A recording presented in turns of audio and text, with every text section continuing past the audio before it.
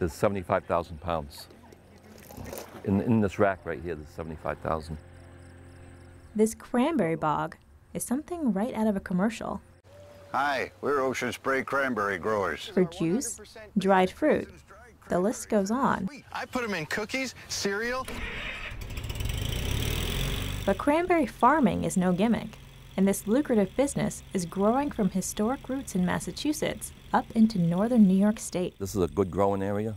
Every year they turn ripe earlier than they do in Massachusetts.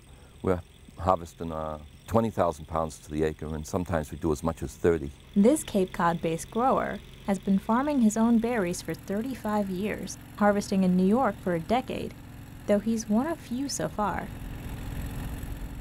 Some might call this place a little unusual. There aren't many cranberry growers in northern New York.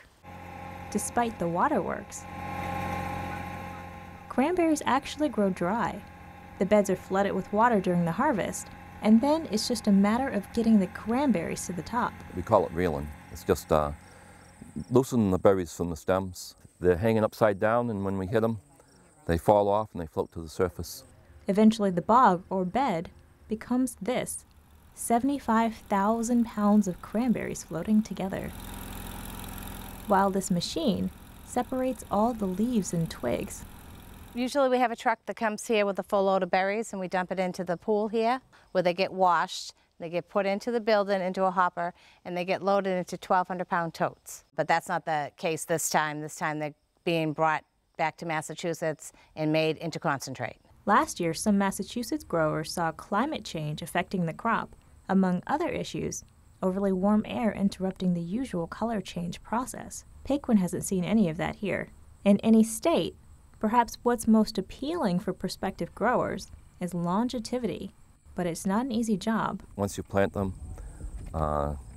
you might keep that bed going like that for 50 years or 100 years. I'm not gonna. But it's a lot of work, and most people that want to invest want to just invest. They don't want to do the work. But this is, to me, the ideal spot for cranberries. So much so that even he is plotting to expand and making even more berries. For Mountain Lake Journal, I'm Tamika Weatherspoon.